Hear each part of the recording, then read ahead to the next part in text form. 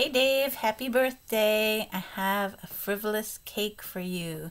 This is a poem, not my own. I stole it from Mervyn Peake. I don't think he'll mind. And now I present it to you. A freckled and frivolous cake there was that sailed on a pointless sea, or any lugubrious lake there was, in a manner emphatic and free. How jointlessly and how jointlessly the frivolous cake sailed by, on the waves of the ocean that pointlessly threw fish to the lilac sky.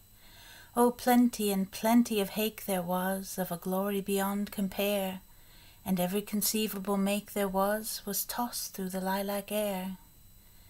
Up the smooth billows and over the crests of the cumbersome combers flew the frivolous cake, with a knife in the wake of her and her currenty crew.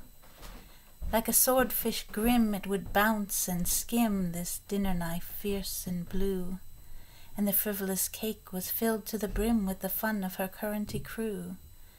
Oh, plenty and plenty of hake there was, of a glory beyond compare, and every conceivable make there was tossed through the lilac air.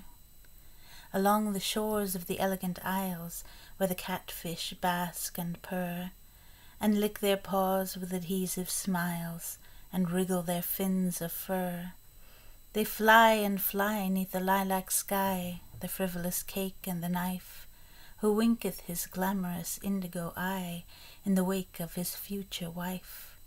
The crumbs blow free down the pointless sea to the beat of a cakey heart, and the sensitive steel of the knife can feel that love is a race apart.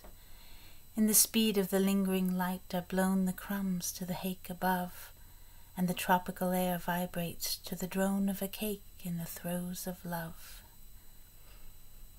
Yes, very frivolous indeed. But who doesn't love cake?